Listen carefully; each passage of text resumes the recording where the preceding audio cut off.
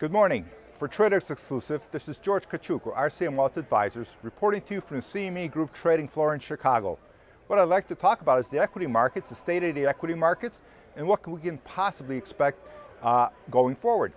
So first off, the market's in a confirmed uptrend. And the reason I'm telling you that is last Wednesday we had a so-called follow-through day where the indices rose greater than 1% and volume greater than the day before, but that also occurred 5 days after a possible bottoming day.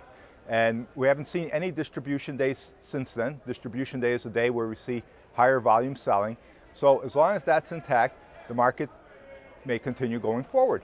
Now, just to make a note, November 7th, we had a similar kind of follow-through day where the markets rose in big volume. However, they quickly failed because we did have quick distribution days following that the day after, and that's usually a bad sign. When you see such a big rally, you think the market's finally bottomed, but if it can't hold that, it's not a good sign.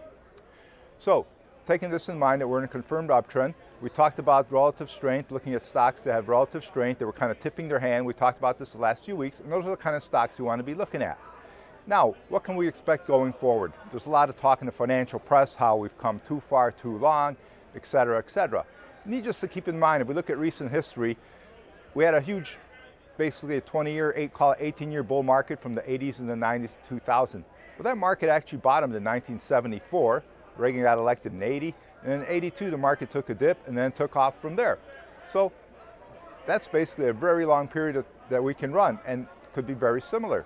Now also, this correction this year has a lot of similarities to 1994. If we take a look at 1994, we had 3 legs down earlier in the year, rallied into new highs, and then again collapsed near the end of the year where the market fell 3 legs down, undercut, and from there it rallied on going forward. Now that doesn't mean it has to happen this year, but it's very similar. And what was also similar is right at the end of 1994, people thought the yield curve would invert. It didn't. Things corrected themselves and things got better. Similar, we see that happening now. Also in 1994, the Fed did 6 rate hikes.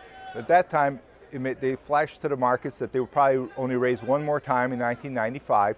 And the market anticipated that and started moving ahead of that. And that's exactly what happened. We got one more rate hike in 1995 and the market rallied on.